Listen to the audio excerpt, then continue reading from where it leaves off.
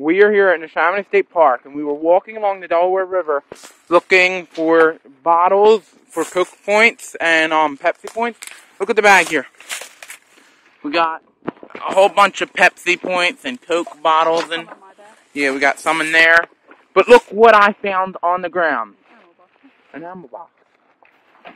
We found an ammo box just laying on the ground, and it's not a geocache either. Polishing things. Polishing things. Polishing compound. Compound. Ew, it's gross. Another one. I don't know. More polishing. More polishing.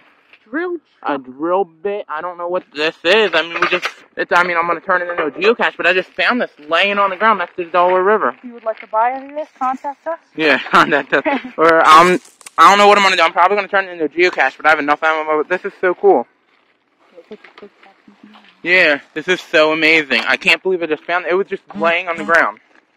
That's one of the coolest things. I've never just found an ammo box laying out here on the ground next to the Delaware River. Full of ammo from World War II. Yeah, that would be even better for full ammo. But yeah, found an ammo box laying on the ground.